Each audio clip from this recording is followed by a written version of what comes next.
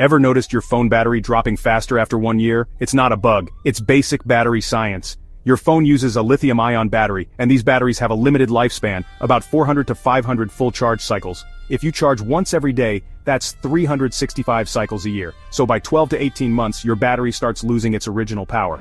That's why your phone doesn't feel new anymore. After 500 cycles, a lithium battery can lose up to 20% capacity. Your 100% is actually 80% now. Heat is a battery killer. Temperatures over 35 degrees Celsius can permanently damage battery cells. Charging your phone overnight, it stays at 100% for hours, causing micro-degradation and wear. Playing heavy games while charging equals battery stress plus heat equals faster aging.